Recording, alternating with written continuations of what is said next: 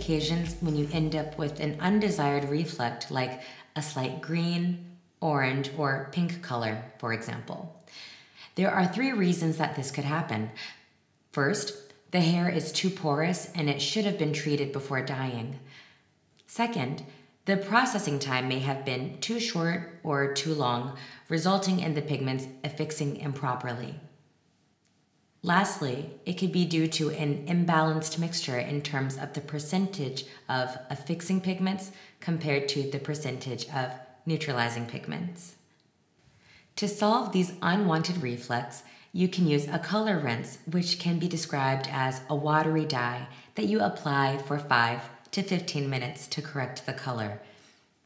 To choose the right pigment for the color rinse, you first need to determine if the wrong reflect is a cold tone, so green, blue, or pink, or a warm tone, yellow, orange, or red.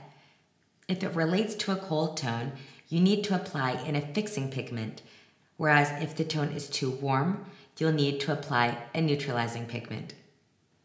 To decide which pigment you need, you should refer to the Oswald star and choose the pigment which appears on the opposite side of the undesired color result.